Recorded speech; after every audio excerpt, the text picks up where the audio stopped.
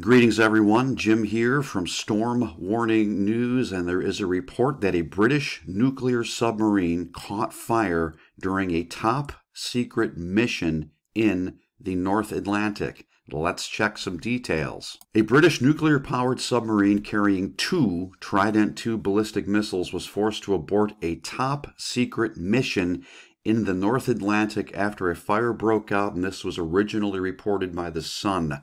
Somewhere deep in the North Atlantic, the HMS Victorious, a Vanguard-class nuclear submarine, was conducting a classified mission when an electrical fire erupted. All 130-plus crew were involved in containing the fire, which forced the captain to declare an emergency.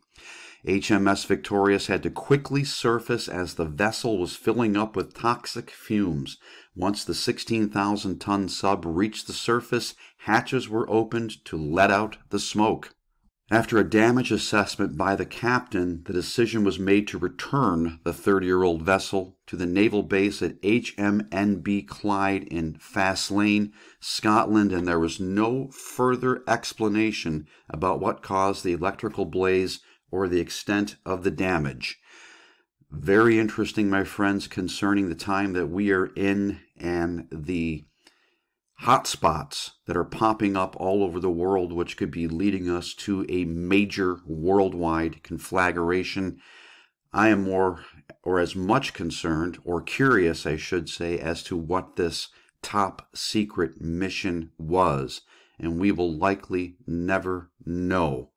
Interesting indeed, considering everything that we are looking at right now.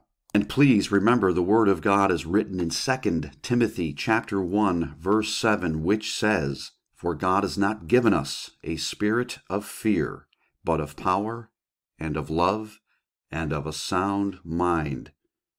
Press into Jesus, my friends, and have no fear.